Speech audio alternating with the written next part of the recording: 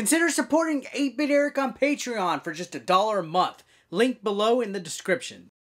Hey guys, what's up? It's 8-Bit Eric. Today we are going to take a look at a classic styled RPG game by the name of Antiquia Lost by Kemco. Now, first impression shows that this is a retro styled, simplified RPG turn-based battle type of game.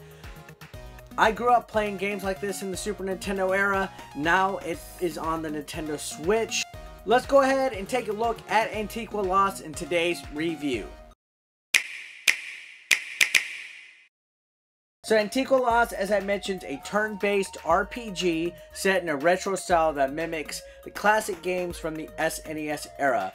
It was previously out on PS4 and Vita. Now it has been ported over to the Nintendo Switch. Now Antiquia Lost does have mobile gaming roots. This was a RPG Maker style type of game that was also on mobile. Now in Antiquia Lost, you're following a story that involves 3 major races of characters that all share the same universe of Edelstein.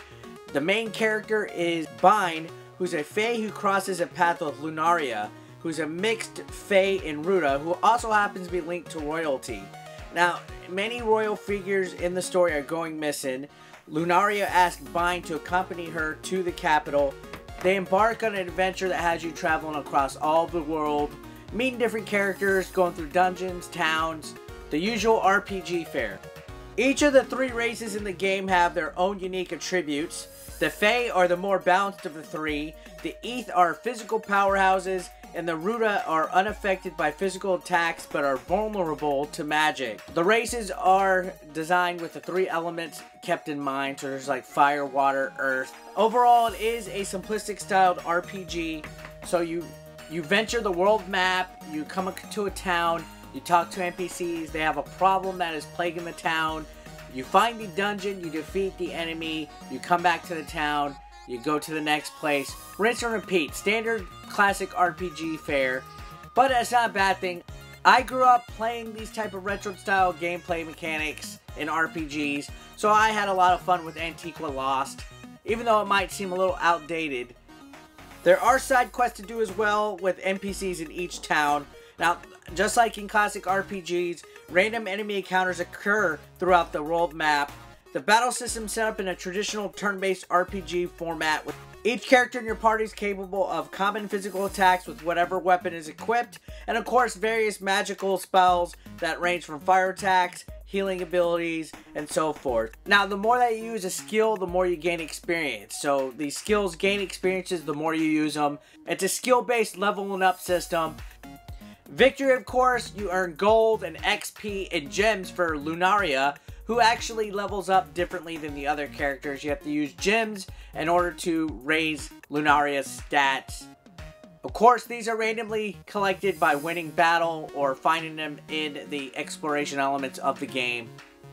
Now, of course, since this was mobile-based, there are some microtransaction elements in here, but they're in the form of DLC packs. There's a couple for like $2 and one for $5.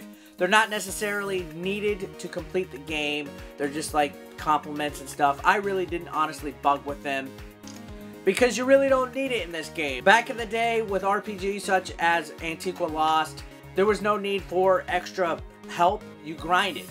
The whole fun in these type of games is grinding, getting your levels up the right way, and just enjoying the game, exploring it, figuring out exactly what to do, and that is what Antiquia Lost did for me. It really reflected what I grew up playing, and I loved everything about it. The presentation, the art style, the narrative and the story wasn't...